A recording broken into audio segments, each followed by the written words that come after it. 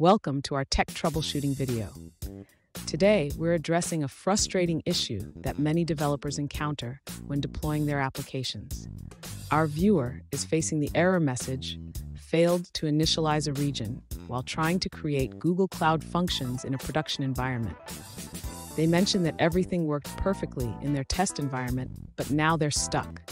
Let's dive into the details and see what might be causing this problem.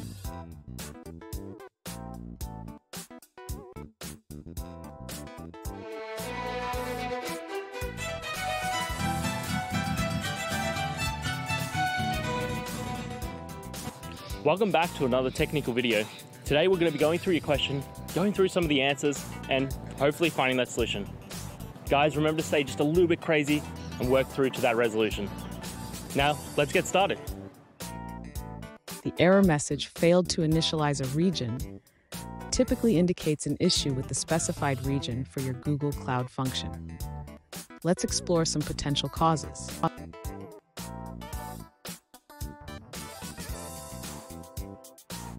First, check if the region US Central 1 is supported for Cloud Functions in your project. You can verify this in the Google Cloud Console under the Cloud Functions section.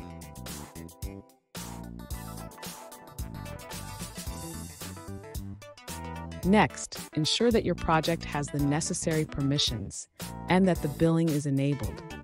Sometimes permissions can differ between environments, even if they appear similar.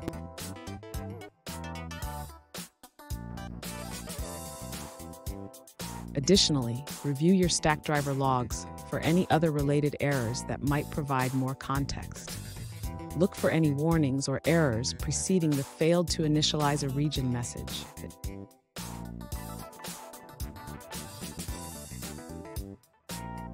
Finally, if everything seems correct, try deploying the function to a different region to see if the issue persists. This can help isolate whether the problem is specific to US Central 1.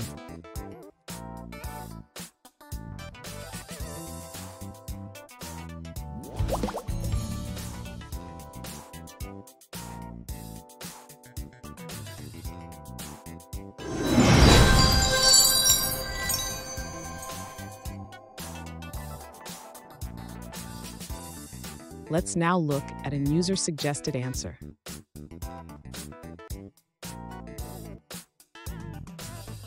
If you're seeing the error, failed to initialize a region when creating Google Cloud Functions, it might be due to the Cloud Functions API being enabled during its alpha phase.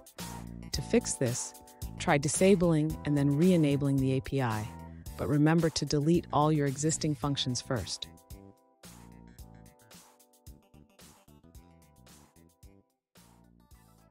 If you encounter problems deleting your functions or re-enabling the API, you can report the issue to the Google Cloud Product team for assistance.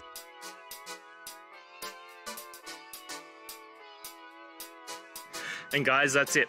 I hope this video has helped you and get you through to that resolution you needed. If it did, please, I'd appreciate it if you hit subscribe. Now, until the next time that you need technical help, I hope you have a good one. Cheers. Cheers.